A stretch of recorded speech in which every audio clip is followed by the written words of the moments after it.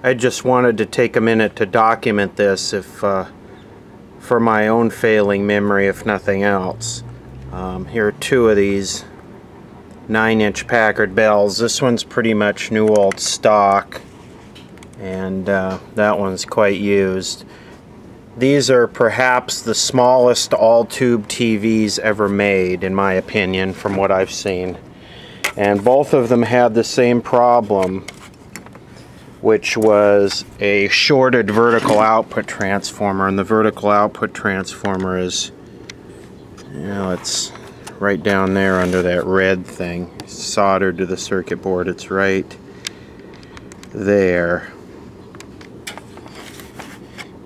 And actually I'd seen multiples of these that had shorted. It's like it was a mal-manufactured part, a problem part. I like the little cute flyback. Anyway, I tried a ton of substitutes because of course this is a Japanese built set and those were not available from anywhere. So I tried a bunch of substitutes, and checking the cathode current, looking at the linearity, I couldn't find anything that worked except the flyback out of a full-size color TV. So what I ended up doing is I ended up mounting it right here, and I had to notch the corner out to use that screw, and then on this side I have it just tie wrapped to that post. All of these wires on this side are just terminated. These are the windings for the convergence on the color TV. And the other wires are down there and they're fed through and brought up here. And the same thing on this one. This is a little bit different of a transformer. This is from a late 60s or early 70s Packard Bell rectangular set, and again these are just all of the convergence wires. They're just terminated, and this was wired in as an autoformer, so that's why I got those two tied together.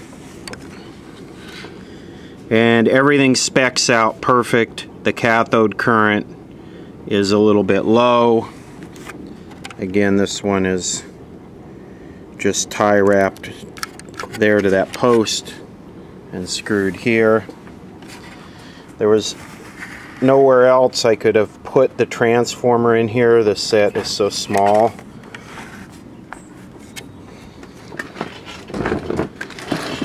The only other possible place to have mounted it would have been right up here, and then the horizontal output tube would have just baked it to death.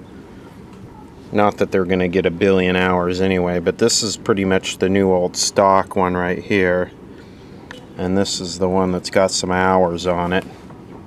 Both of them work great. Both of them work identical.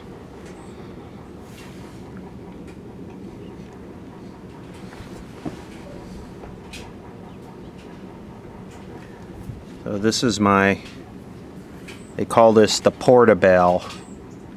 This is the Portabell, Packard Bell Portabell vertical output transformer modification. Here's an extra one of the transformers. These transformers are, this is a roundy, and this one is 10 to 1, and this one here from a rectangular is about 12 to 1. And I calculated that by just feeding 120 volts from the primary into the line and measuring the secondary output. So all the black and white, the smaller black and white transformers I tried are all 6 to 1 and 8 to 1, and that's way too low for this. It just loads the tube down and draws about 80 milliamps when it's supposed to be under 20.